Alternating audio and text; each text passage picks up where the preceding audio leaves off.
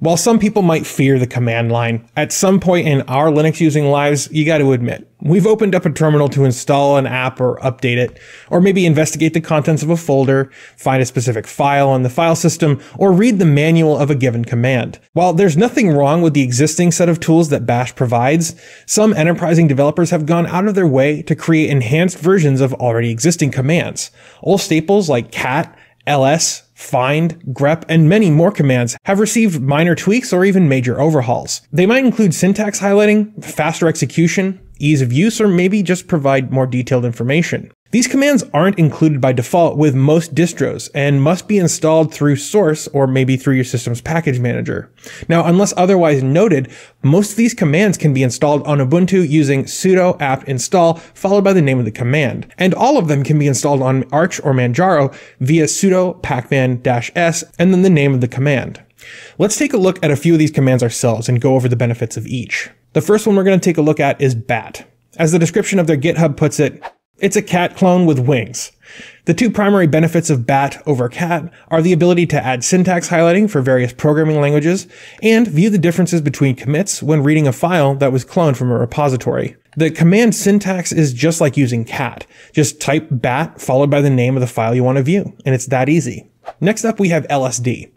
LSD is short for LS Deluxe or List Deluxe. And as you might have guessed, it's an enhanced version of LS with colors, tree views, icons, and the ability to add more formatting options.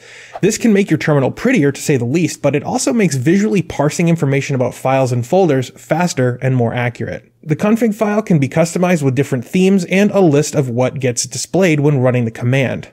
Since it's not available in Ubuntu's repos, you'll have to download and install the .deb file from the releases page on their GitHub. Alternatively, you can install the package through Cargo, Rust's package manager. Cargo install LSD. Now, before we continue, do you believe in the work that we're doing here? Do you want to stay up to date with all the cool stuff that we're talking about? Hit that like button and don't forget to share this video with your friends. We've got to hit 5,000 likes on this video and we can't do it without your help. So thanks. All right, let's continue.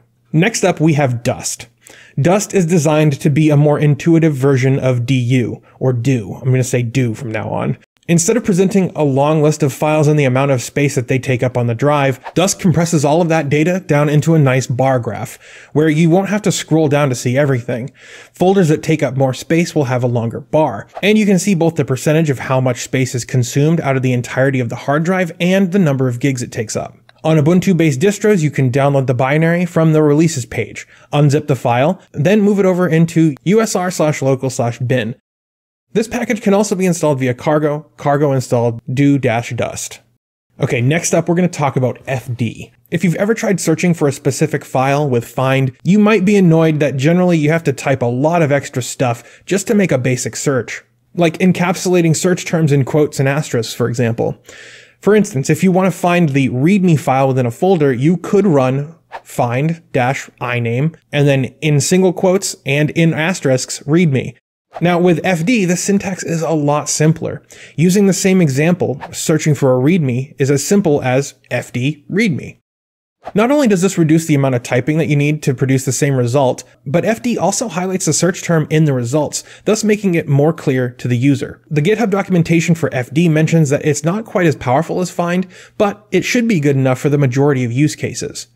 Install FD on Ubuntu with sudo apt install fd-find. Okay, next up is a command that I'm particularly excited about, TLDR. This is a great feature if you want a more brief and to the point explanation of various commands rather than using man. Furthermore, TLDR is good at giving some more practical use cases with each command, and new users to the terminal won't be overwhelmed with an overload of information. And if you found a command that doesn't have a TLDR page, you can contribute to it pretty easily. Visit the contributing page on their GitHub, create a markdown file, and submit it as a pull request. To install TLDR, regardless of whatever distro you're running, you can use npm install-g TLDR, or you can install it with pip3 install TLDR. All right, next up we have GTOP.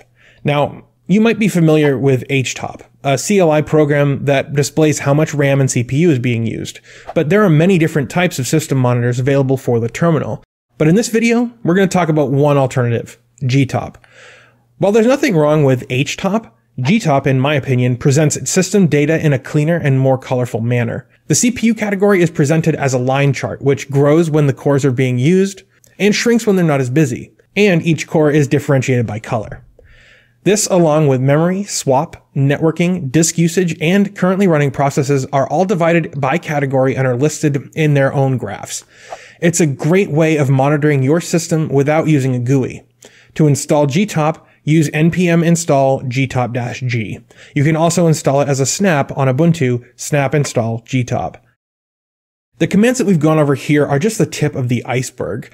There are so many enhanced alternatives to older Unix commands, such as exa as a replacement for ls, duff over df, bottom as another system monitor, hyperfine for benchmarking, and ripgrep over grep. But that's it for this video. We wanted to just cover some of the commands that piqued our interest. For a list of all the alternative commands available, check it out on GitHub with the link below. But I want to know what you think. What's your favorite alternative command? Sound off in the comments below.